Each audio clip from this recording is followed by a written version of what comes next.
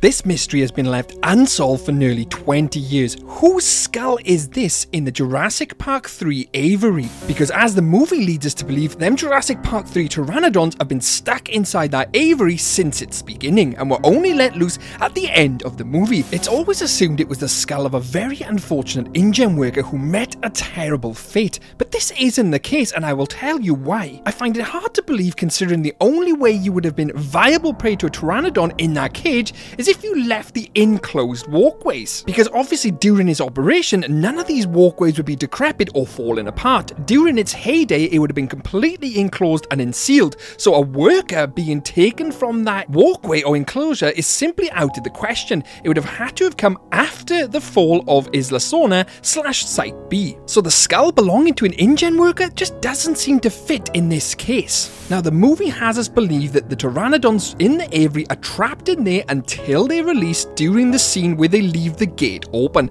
This is entirely false, as we actually see pteranodons at the end of the Lost World Jurassic Park, essentially Jurassic Park 2. So we know pteranodons are already loose on Isla Sorna. But that gives us another question. The whole aviary begs the question, why are there Jurassic Park 3 pteranodons trapped inside while some others are seen 3 in the Lost World? Who created them and why? It is quite obvious that the two pteranodon species are entirely separate, as one of the species was made initially for Jurassic Park, and I believe the other species, the ones we see in the aviary, were part of the experiments Dr. Wu was doing when he landed on Isla Sorna. Now I'm not going to go into detail on what he was doing on Isla Sorna, but you can check all that out in another video I've done on the channel, hence why we see these pteranodons with bigger teeth and more aggressive in nature, as opposed to the smaller ones from the Lost World Jurassic Park. That completely answers that question, but it doesn't answer how the skull got inside of the aviary in the first place. Well, we now know that there are two separate species of pteranodon on that island,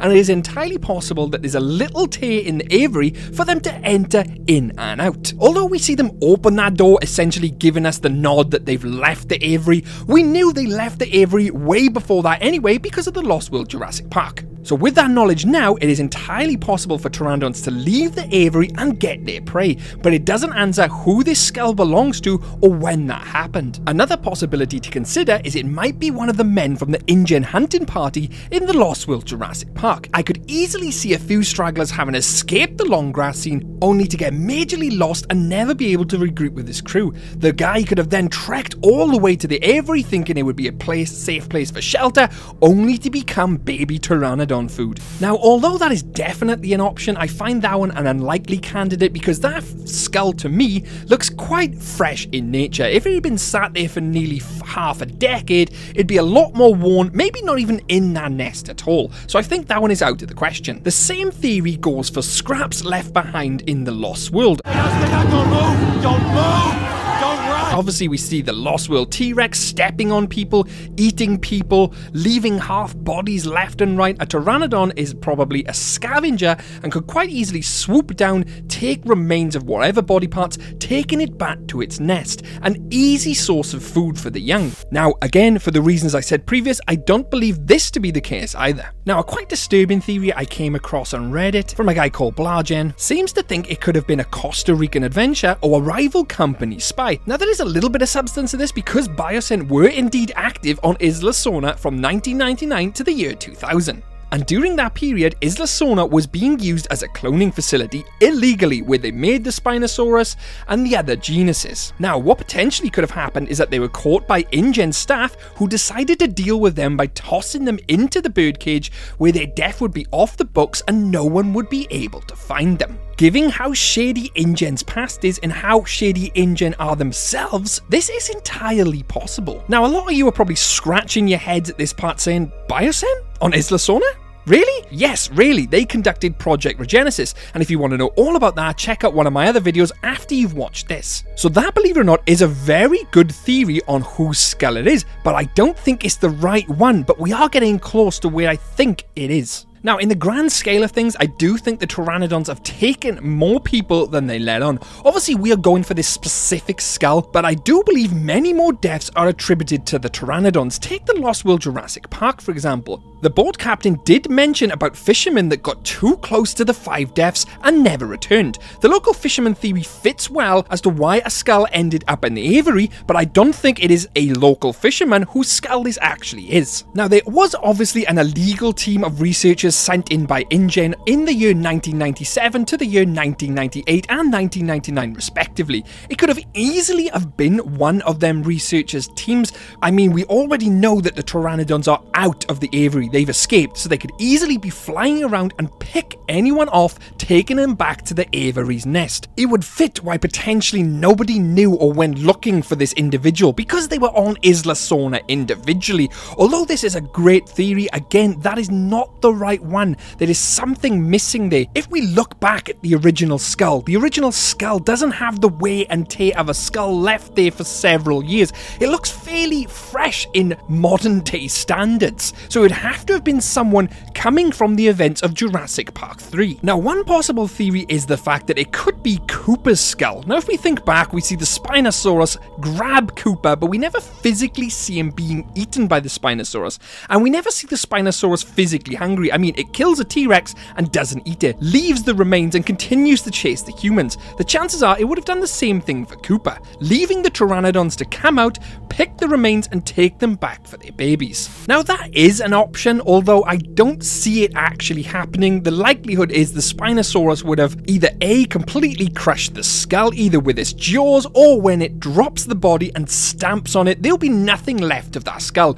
Not a physical skull like we see from the pteranodons anyway. Now, there's no evidence as what happened to Cooper's body, but the likelihood is the fact the Spinosaurus either ate it or it was destroyed beyond recognition. So I do not believe it to be Cooper's skull. Now, we do have the other merc who was trapped by the velociraptors, and we see the velociraptors cleanly break the dude's neck and leave the body there. Now, in doing so, that would be ripe prey for the pteranodons, although it is in the trees, so the pteranodons coming in, swooping the body and trying to get away would be very difficult in my eyes. So although the body being lying there fresh, completely undamaged, with a fresh skull with no injuries, I believe the trees being there would stop the pteranodons from taking that back to their nest. So again, that rules out that merc, but there is some people we're actually missing. Now, if you think back to the beginning of Jurassic Park 3, we see Ben and Eric floating towards the island of Isla Sorna, and they are left marooned, stranded there. And why are they left marooned, stranded there? Because the boat that was taking them on the tour, the dinosaur boat, crashes and loses its crew. Now, there is a whole debate as to how the crew of that boat got lost, who attacked them, why it attacked them, and I have a massive theory video on there, but to basically sum it up in this video, it was pteranodons in a nutshell. Although there is different versions, the script was being written as it was being filmed for Jurassic Park 3, so there are some continuity errors, but it was definitely meant to be pteranodons. And if the pteranodons swoop down to that boat from the fog, where would they take them? Because there is no signs of them left on the boat, no signs of them in the water. They obviously took these bodies, the crew of the dinosaur boat, back to the aviary to feed their young. I mean, it also fits the time period. These bodies would have been there for a minimum of 8 weeks, seeing the skull fairly fresh. Although very dirty, it still would have been relatively fresh for 8 weeks. It would also fit as to why that skull was still in the nest and not removed, because it was very recent. 8 weeks recent. I mean, Jurassic Park 3 isn't known for its visual storytelling because there are so many continuity errors, but this would actually make a lot of sense considering it was characters we see on the screen. The movie leaves the mystery open at the beginning, and this would easily close that. And if I was writing Jurassic Park 3, I would definitely take credit for this theory and say, yep, that's exactly what we intended to happen. Good job, Shadows. So in a nutshell, it was the crew of the original dinosaur boat. That is this case solved. But it does leave us with another question. What actually happened to Ben and Eric? And how did Ben actually die? If you want to know all the answers to them questions, check out all my other videos in the Solved series case on the channel. I'd like to thank my YouTube members and patrons. Thanks guys for supporting me. And if you guys want to help support me continuing making videos like this, consider becoming a YouTube member. Don't forget to like and don't forget to subscribe. Can I solve Jurassic Park related theories? You bet Jurassic can. See you later.